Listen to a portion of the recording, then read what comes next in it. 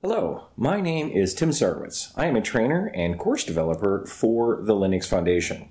Today I'd like to talk to you about Kubernetes Security Essentials course.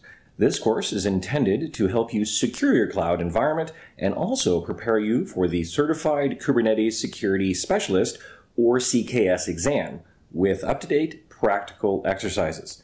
This is not a brain dump type course focused on just passing the exam. Instead, it is meant to touch on the topics you will need to secure your production environment. Keeping a cloud environment secure is an ongoing and wide-ranging task. As more moves to the cloud, we must learn how to secure more than just Kubernetes, including the many possible open source projects you may end up using. Starting in the design phase, care must be taken to secure safe hardware, operating system, and cloud software binaries, and creating secure repositories to serve images to the cloud. Various tools probably should be configured prior to installing Kubernetes, including centralization of access and policies. You should harden the operating system as well.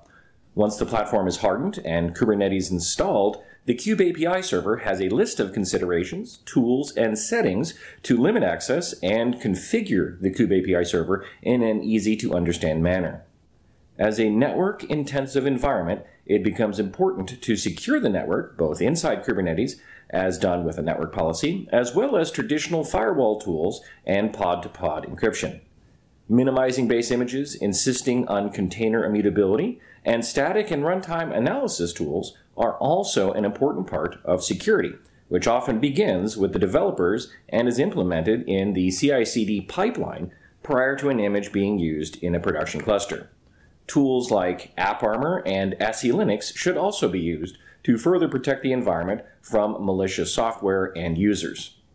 Security is more than just initial settings and configuration.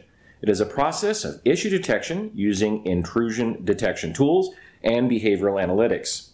There needs to be an ongoing process of assessment, prevention, detection, and reaction following written and often updated policies. This and more is covered in the LFS 260 course. There is also an instructor-led version of the course, LFS 460. Go to training.linuxfoundation.org and sign up today.